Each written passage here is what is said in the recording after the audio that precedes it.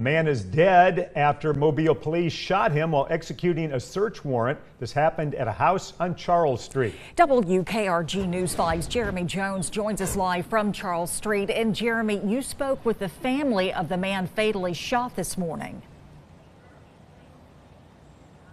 I spoke with his sister earlier this afternoon, and as you can see, I'm still at the home off Charles Street as family members and friends have gathered to pay their respects to the one who was fatally shot this morning. Now, I spoke with the sister who tells me she was at home and she was extremely scared that her brother, who she's told us 25-year-old Kordell Jones, was killed this morning.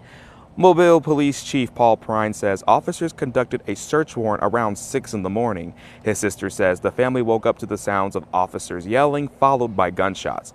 His sister says there were 7 people at the home. Police say the man, now identified as Jones, was attempting to leave through a back window of the home carrying a rifle. Now, one officer then shot Jones, killing him. That officer has since been placed on administrative leave, and his sister says that her brother did not have a gun when shot. Now, Chief Prine and District Attorney Keith Blackwood are investigating the case.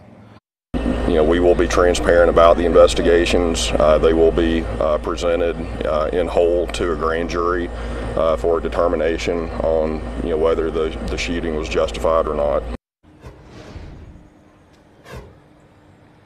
And tonight at 10, hear from the sister as she recounts the deadly raid that took her brother. Reporting live in Mobile, Jeremy Jones, WKRG News 5.